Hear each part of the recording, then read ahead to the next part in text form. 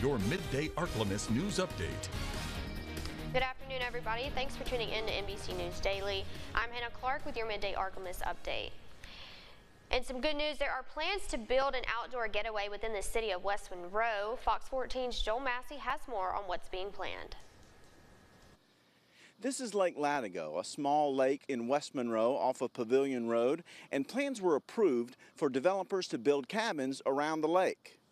Hawkline Enterprises presented their plans before the West Monroe Planning Commission for 2 phases of development that would result in 60 cabins around the lake, complete with walking trails and boat docks. They will call the resort Lake Latigo and hope to serve folks coming into the city for baseball and softball games, as well as folks visiting the Ike Hamilton Expo Center and the West Monroe Sports Complex. Right now, it's a popular fishing spot, and the plan is to keep the lake open to the public and staff it 24 hours a day.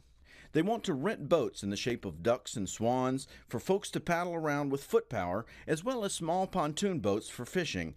But since the lake is so small, with no plans to stock the lake, it would be catch and release. At the Planning Commission, a local sign company that does pipe grinding adjacent to the property expressed concerns about possibly needing to create a buffer zone since their work is very loud, but the commission reassured them that all existing businesses would be grandfathered in, with the developers taking the responsibility to deal with any possible noise pollution. The owners of Hawkline said that most of the people that would use the short-term rentals would be busy during the day when most loud work would be going on, and that renters would come in the evening, so they didn't feel that the noise would be a problem.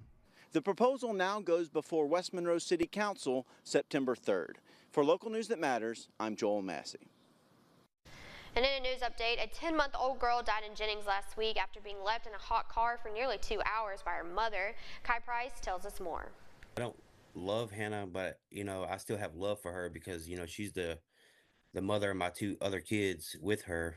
When I heard of the news, I was shocked. Cormier was arrested yesterday evening, according to police. Authorities say Cormier was called into work at a local restaurant and left the baby in the car while she was inside.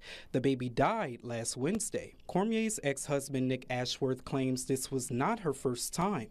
In 2016, he filed a report accusing her of shoving his 4-month-old girl's head into a pillow to stop her from crying. It was back in 2016.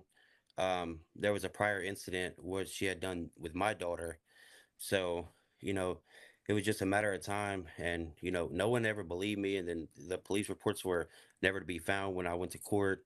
And then, now all of a sudden that they found them, and then this is pretty much helping the case. According to the National Safety Council, 23 hot car deaths involving children have been reported in 2024 so far. Ashworth advises everyone to take a look into the back seat before attending to other things. And now, exclusive Storm Tracker Doppler weather with meteorologist Chase Ward.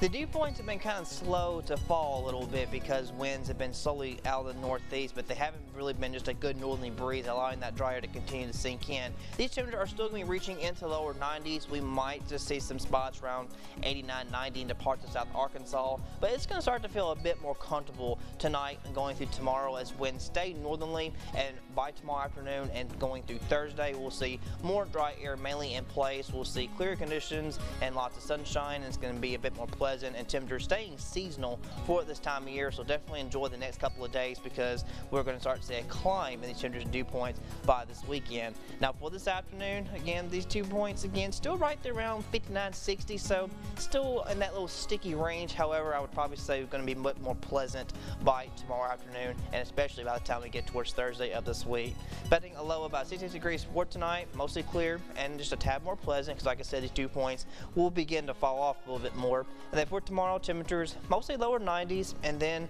we will continue with the seasonal type temperatures. But really the next few days is going to be overall not too bad. However, by this weekend, as I mentioned, we're going to start to see humidity return. Temperatures will be back on the climb to upper 90s, and the excessive heat could be back by next Sunday and Monday, and looking like that will continue through the early parts of next week with lows lower 70s.